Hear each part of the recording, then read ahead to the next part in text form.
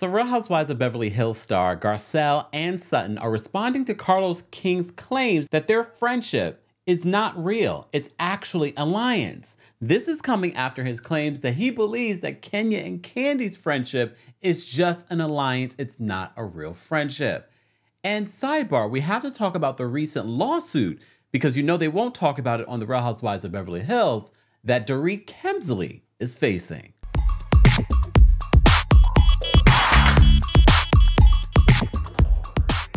Welcome back to the Kempire channel, your #1 source for pop culture news and music, entertainment, reality TV, and so much more. As always, be sure to like this video, subscribe to the channel, and hit that notification bell so you never miss out on breaking news when we go live or when we upload.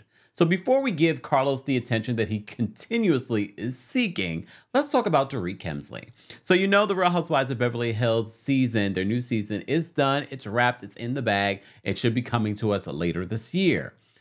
Well, you also know that Dorit and her husband have faced tax issues, they faced lawsuits, and it never comes up on the show.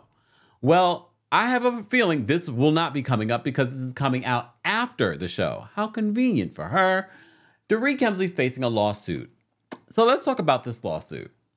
So shout out to our friends over at Yahoo Entertainment who wrote this article. The article is by Allison. She writes this: I'm feeling a sense of nostalgia as I write this article. It's been a long time since we've had a trip down memory lane. Real Housewives of Beverly Hills star Dorit Kemsley must also feel sentimental because she's revisiting her second home.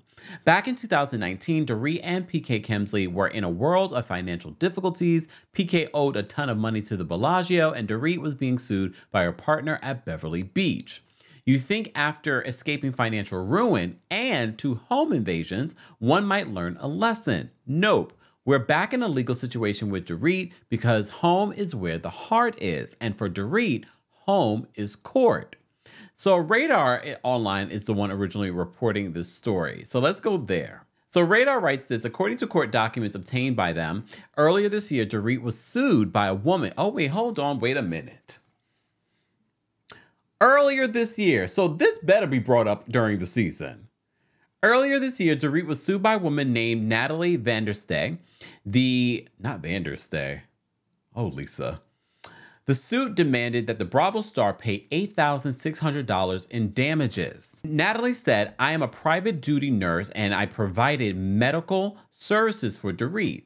Dorit had plastic surgery and hired my services for day and overnight care. Part of me thinks, does this break HIPAA in any way? Well, it's a lawsuit. Anyways, so according to them that she had plastic surgery and hired my services for day and overnight care to monitor and assess her pain, administration of medications and treatments as directed per her physician's orders, as well as address her medical needs and concerns. The nurse said, I submitted an invoice to Dorit after my services were completed and Dorit has refused to pay me. Natalie, who claimed to have worked for Dorit from November 16, 2022 to November 20th of 2022, said she calculated the money owed to her by the hours I worked at my hourly rate of $100. I worked 86 hours at $100 an hour, which totals $8,600, now plus interest. Sidebar, were they filming in November? I don't recall. I don't think so, though. Because they just wrapped filming, so I don't think they were filming then. So she was getting ready for the new season.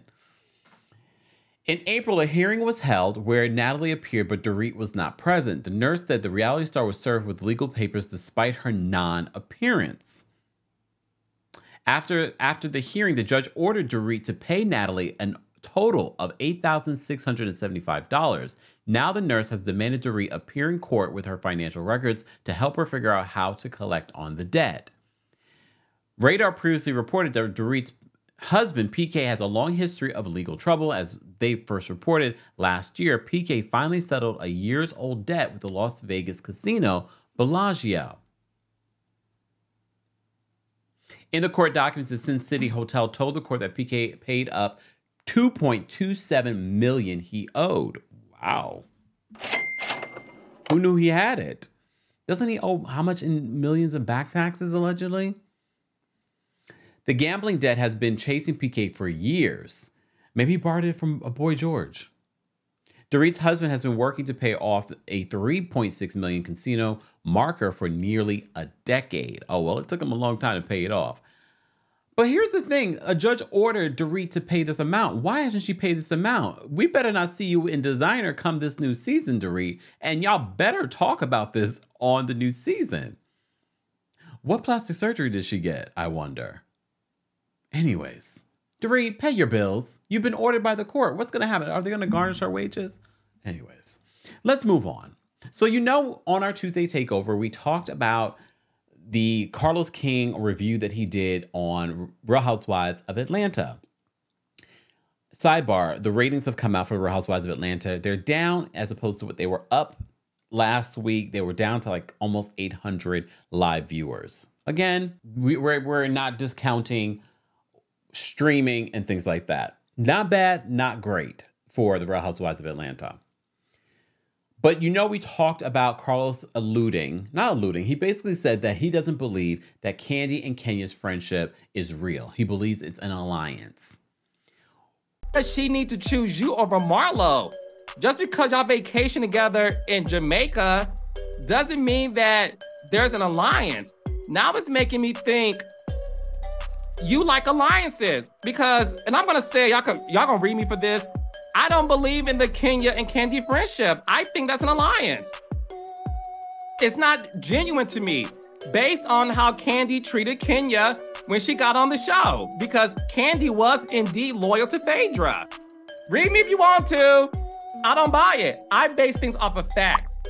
If y'all believe Kenya and Kandi's friendship is genuine, then believe that, child, believe anything in the world. What he also said that we didn't talk about yesterday was that if those of you that believe that Kandi and Kenya are a real friendship probably also believe that Garcelle, Beauvais, and Sutton Stracke on the Real Housewives of Beverly Hills are besties.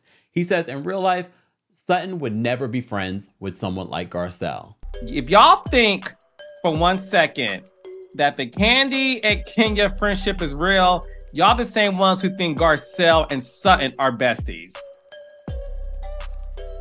Let's talk about it. Y'all know good and dang on well, Sutton will never in real life befriend Garcelle.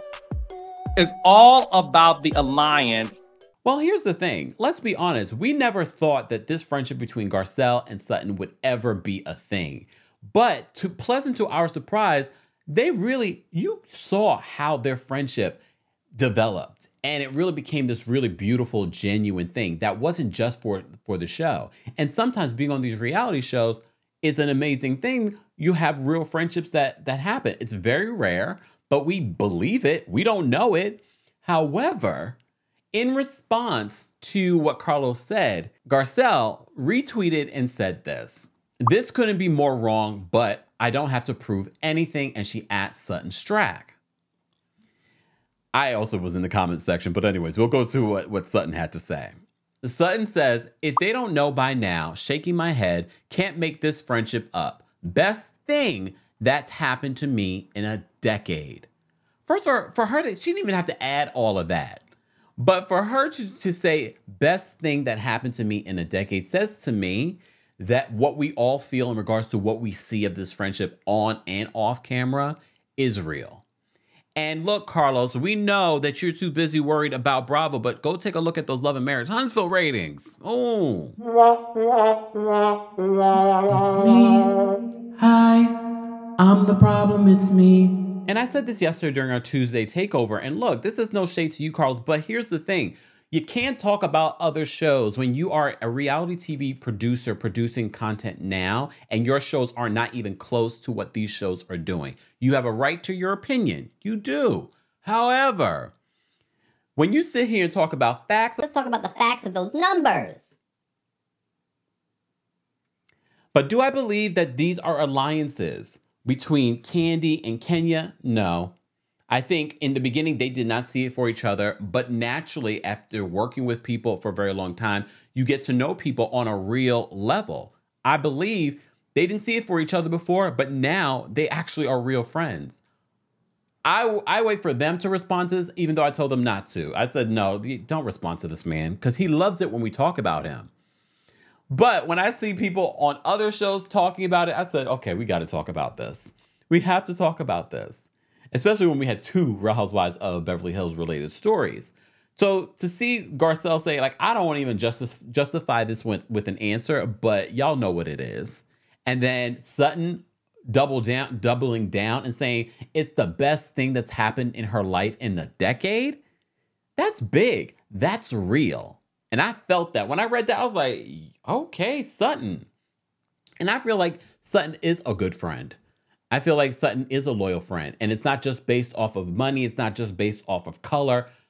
And look, we've talked about Sutton and some of the things she said over the years, but it doesn't mean that someone can't learn and grow.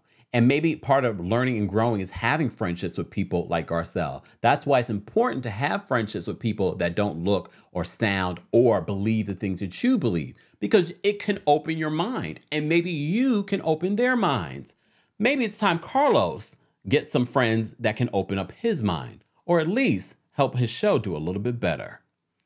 Guys, as always, I want to know your thoughts on the Dorit lawsuit and Carlos and his continuation of talking about shows that are doing better than his.